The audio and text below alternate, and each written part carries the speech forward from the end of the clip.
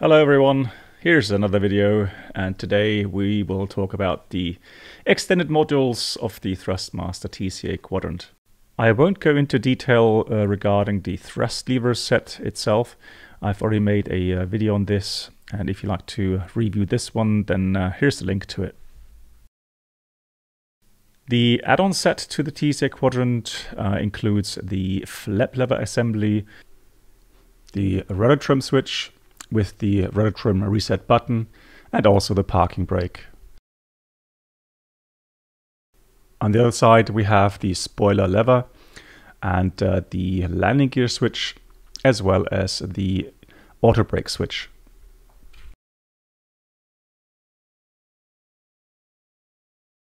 The Quadrant is made of a solid plastic and sits comfortably on a desk, or if you so wish, on a special table mount. As you can hear, the spoiler lever has several switch positions, and so there's a tactile feedback to it. The same goes for the flap lever, which has nice detents for all the positions. The parking brake lever springs either into the on or off positions. The rudder trim also has a nicely spring-loaded center position. And for the auto brake selector, you have several positions: disarm, brake to vacate, low, 2, 3 and high, which is obviously not correct for the A320 series. I guess they wanted to make it compatible to other Airbus add-ons out there. However, these are button positions, so you can't map these buttons to the mentioned auto brake settings in the A320. Last but not least, we come to the landing gear lever. It snaps also in the up and down positions, which is very nice. By the way, the assembly of the unit is extremely simple. All you need is a screwdriver. All the connectors and the cables are included when you buy the add-on. Let us now have a look at the setup procedure. First of all, in X-Plane 11 with the TOLIS. And here the peripherals are all recognized automatically, and I think pretty much all the buttons and switches and levers were correctly pre-configured here in the TOLIS, which is very nice indeed. Now let's have a look at it here in practice. Currently trying to intercept the ILS. Now selecting flaps 2.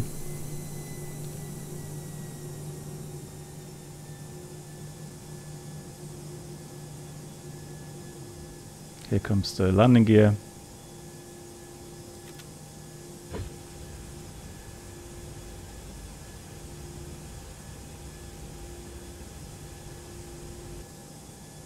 And here comes flaps 3.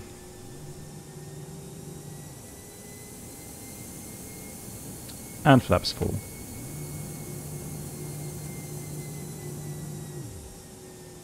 Show you now a typical go around in the A320. So we'll select the thrust to toga power. Call out will be go around flaps. Put the flaps 1 notch up. So in this case config 3. Positive rate of climb. Gear up.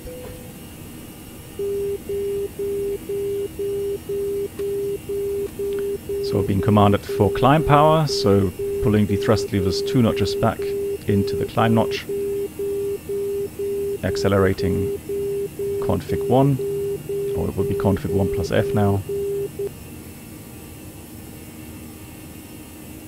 And once we're above the S speed marker, we'll put the flaps to 0.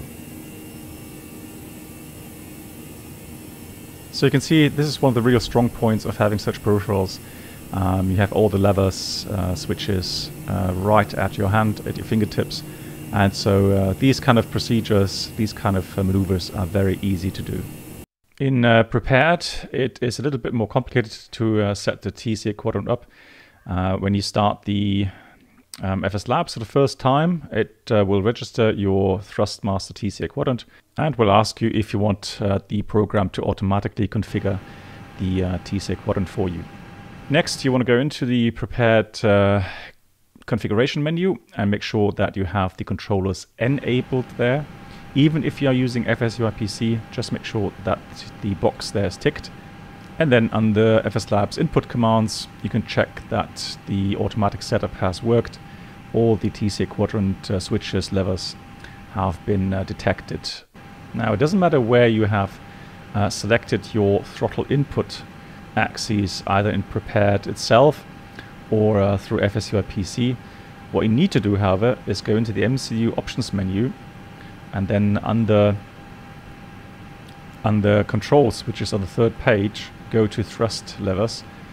Make sure that I have reverse on stick active, and then go to detent zones. By default, you'll be getting the lever 1 adjusted. So you can see the range goes from -1.0 all the way up to +1.0. And so now you can configure the detent zones, ranging from the reverse, going to idle reverse, then to forward idle, then the climb notch, the flex MCT notch, and then the toga range. Now this does take a bit of time, and make sure you don't have the zones too tight. You can see my settings that I'm inputting now, which work quite good for me. It might be different on your system, however, so do take the time and carefully set these zones.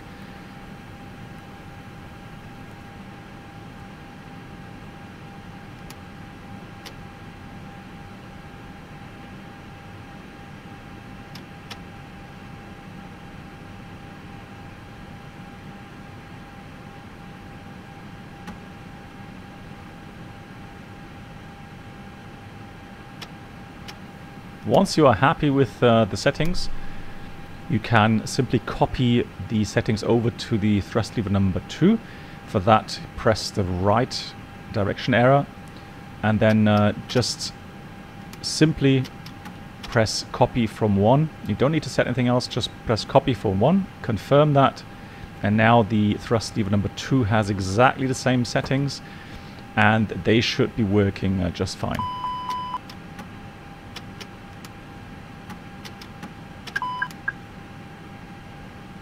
So the rest of the buttons and switches work perfectly, so the engine master switches, the rudder trim, etc. One thing though that you have to set up as well, go back into options again, then controls. There you have a prompt for the flaps. Now, strangely enough, the flap lever on the TCA Quadrant is actually an axis, so not button controlled, but axis controlled. So you have your full range again from +1 to -1. And so, just like for the thrust lever gates, you have to set gates or notches, if you like, for these different flap settings. Same principle, you just move the flap lever and then just set the correct gate positions for each of the flap settings. Fairly straightforward, not too complicated. And then once that process is completed, you'll have the correct flap movement corresponding to the TCA Quadrant flap lever position. The spoiler lever should work automatically, since it is using button control, and I have found no issues with the installation of that. So now let's see the Quadrant here in action in the FSLabs. We are in Naples, Italy, and we're departing out of runway 06.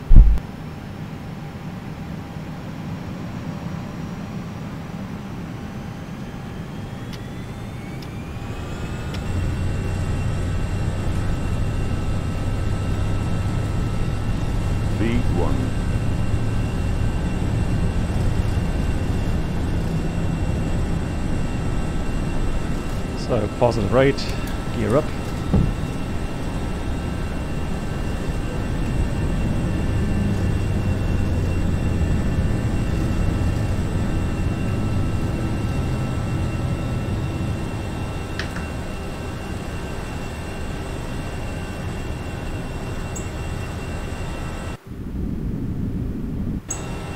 Passing thrust to reduction altitude, we set the climb power.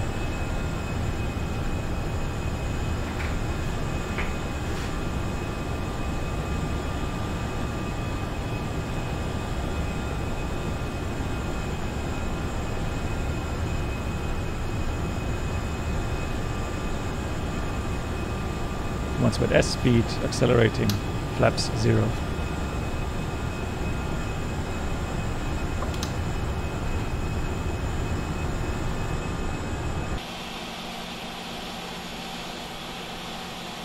So now let's have a look at flying an approach with the TCA Quadrant. We're about to intercept the localizer on runway 06, flaps 1.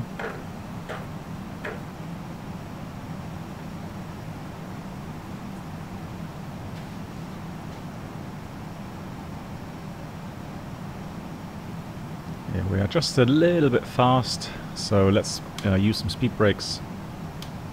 Help slow down the aircraft.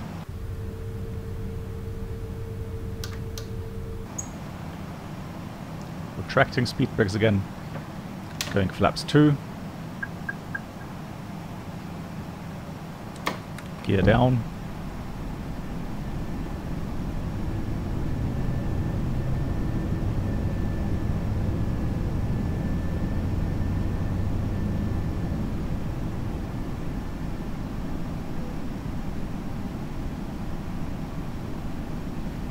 here comes flaps 3.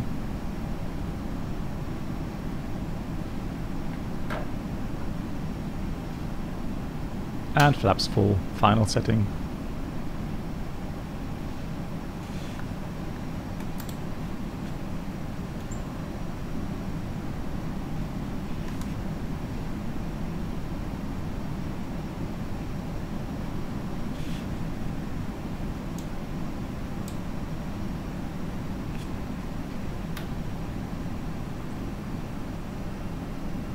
So now we're going to go fly manually, and for us that is manual thrust and manual flight. So the disconnect switches on the thrust levers actually work, which is nice. And from here on it is all manual flight.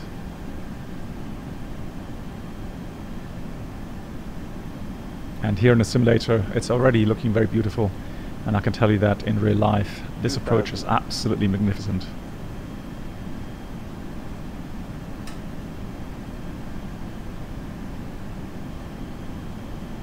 Now the approach itself here at runway 06 is also quite challenging. You can see that it's actually an offset approach, also a little steeper than normal glide path, and the runway is not that long. So if you're flying here with a larger aircraft like a heavy 321 for example, that is quite a challenge.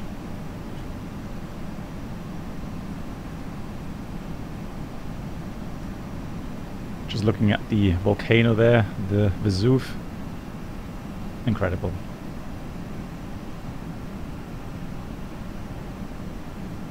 $1,000.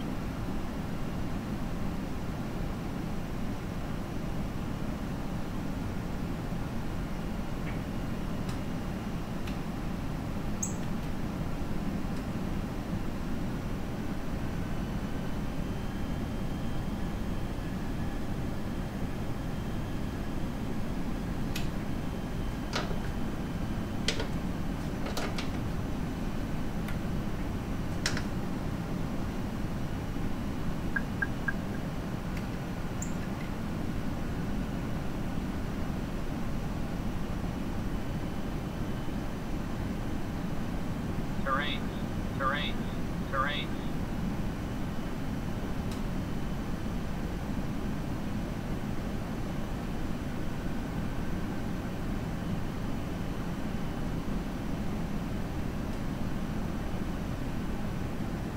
400.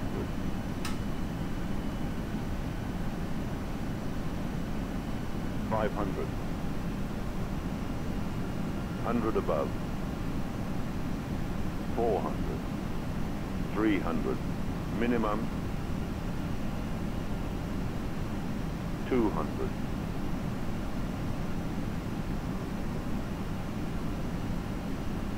100. 50, 40, 30, 20, retard 10, 5. Nicely in the touchdown zone, happy with that. Here comes reverse thrust.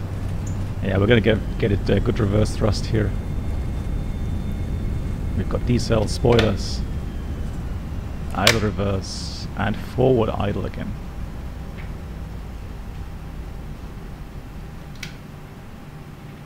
So the quadrant here helps a lot trying to manage everything. There's no need to pan around with the cockpit view. All the switches, buttons, levers are there, which also creates a lot more immersion into the flight sim. So let's have a quick look into Microsoft Flight Sim. And at the moment, December 16th, 2020, the complete quadrant is actually working, even though it's not showing completely here on the right hand side of the picture. But I can assure you all the levers, like the spoiler lever as well, the flap lever, all of these do work, are registered by the sim. So here you can see the spoiler axis, yeah, and the flap lever axis is working as well. There we go.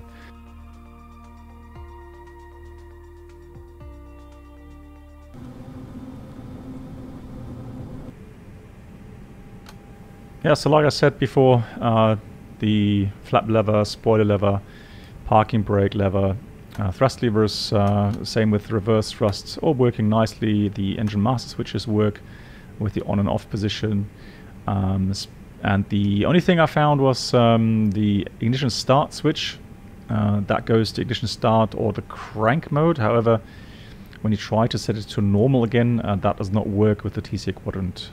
So you have to put that switch to the normal position manually here in the VC. And again, the setup worked pretty much out of the box. There wasn't much to be changed in the setup menu, which is quite comfortable. And that concludes the video here on the TCA quadrant. So the full quadrant, including spoiler lever and flap lever unit. Even though it is made out of plastic, it is good quality. The complete set here is also quite heavy, sits nicely on the desk, but however, if you want, there is a table mount available from Thrustmaster, perfectly fitting this unit, and so maybe you want to have a look at that as well. Now, since it's Christmas in a week's time, may I all wish you a very happy and Merry Christmas season. Also, all the best for the next year. Let's hope it will be a lot brighter and positive than 2020. Take care, and as always, have happy landings.